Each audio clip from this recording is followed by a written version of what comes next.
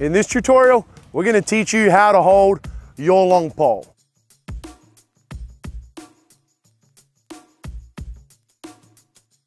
So here we have a 6-foot long pole. It's very commonly mistaken for a beating stick, but in this case, we're gonna teach you how to put your hands in the right position and make sure we're in an area on the field to make a play when needed. So first of all, what I like to do is grab the stick with my bottom hand. My left arm, if I'm a right-hander, or if I'm a left-hander, my right arm goes flat against my thigh with my thumb resting up against my quad. Next, I'm gonna grab the pole up here, keeping my arm flat, not bent, thumb up against my thigh. I'm gonna move my hand down my pole until I get to a spot where if I move my pinky off, it would just brush the corner of my, my short pocket, I should say. Right there, you can see I already have a ring of tape on my stick. It's a nice little mental cue for me on where I like to put my hands every time I play.